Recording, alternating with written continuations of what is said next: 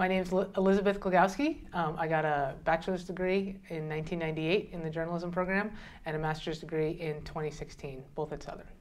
It helped me prepare my career in so many ways. Learning how to be a good writer was number one because that can be applied to so many different types of jobs.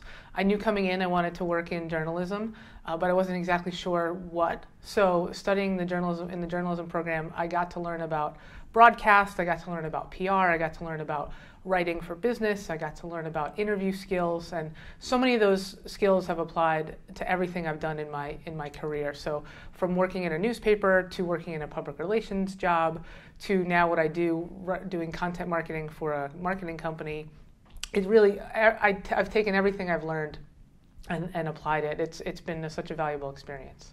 I'm a very curious person by nature. I love asking questions. I love learning about things, and it's the type of job where every day is something new, and you get to learn about something new and then share that information with others, and it really just spoke to me.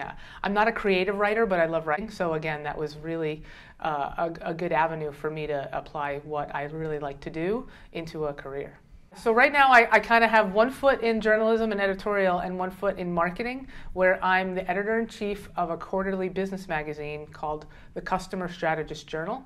And that's a magazine where we have a staff of writers and we have a designer and we have a web team, and we interview executives who are in charge of customer service and customer experience at companies all around the world, like some of the top companies. So I produce that every quarter. But then in addition to that, I write articles throughout the year and blogs and videos and other content to support those sorts of topics when we don't do the full issue. So that's an ongoing editorial set of products that we produce. But then I'm also now in the corporate marketing team of our parent company called T-Tech. And for that, I do a lot of the company case studies. I write some of their blogs. We do what's called white papers and strategy guides, where we talk about different topics that are of interest to our clients.